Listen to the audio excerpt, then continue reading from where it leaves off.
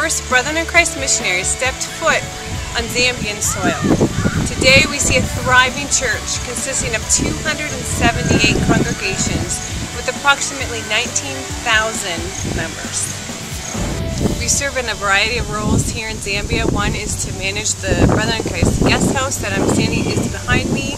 The other one is I serve as financial secretary for Brethren in Christ Missions, where I provide financial accountability for funds from North America into projects across the country of Zambia. Our kids are enjoying being homeschooled, making friends, and climbing trees in the backyard. Since we've been here, we've been blessed to see a new confidence and joy in them. One of my roles here in Zambia is to serve with the BIC Compassionate Office, where I work to bring clean water to those in need here in southern Zambia. The work that this office is doing is truly life-transforming, as we help to bring clean water to people who'd spend hours traveling each day from a typically unsuitable water source.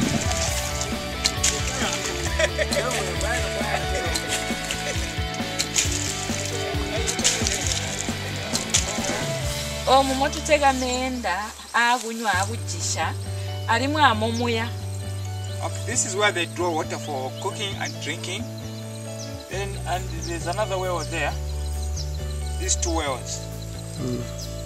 So what do you want?